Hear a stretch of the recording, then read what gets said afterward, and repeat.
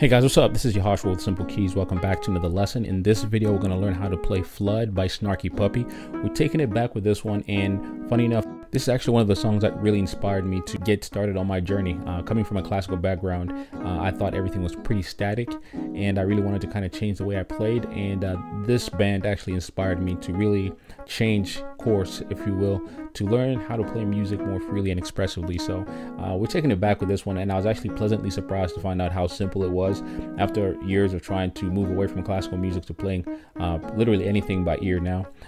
This song is actually very simple, and for the most part uses like essentially 2 chords, but it's voiced so nicely that you wouldn't be able to tell, and when you have a band behind you, it really just sounds a lot sweeter. So I'm gonna go ahead and break down this song for you. It's fairly simple once you get a hang of it. All right, now if you want to get a better understanding of how to play in all 12 keys, I do have a free guide that you can download at the site.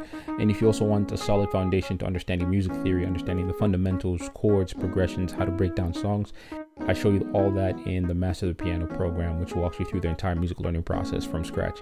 So go ahead and check that out. And if you also want more songs like this, if you want to learn a little bit more about neo soul, R&B, a little bit more like alternative music, you can also check out the Simplekeyz lab, where I have a lot more content.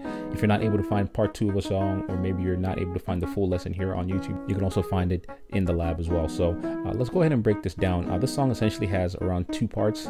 Musically speaking, there's a lot going on, but for the keys, there are really only like 2 parts that you're going to be playing for the most part. The first part's going to have around 2 chords, and the next part after that is going to have 2 chords, which are kind of like spatial and out there, but I'm going to go ahead and show you and break those down for you. So let's go ahead and get started with the intro. The intro starts out like this.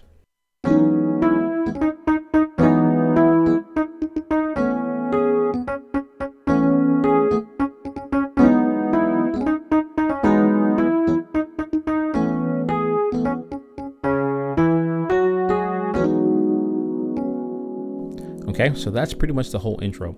So the chords we're going to need for this, first chord is, this is an E major 9. And the way this song is being played is, I'll play the basic.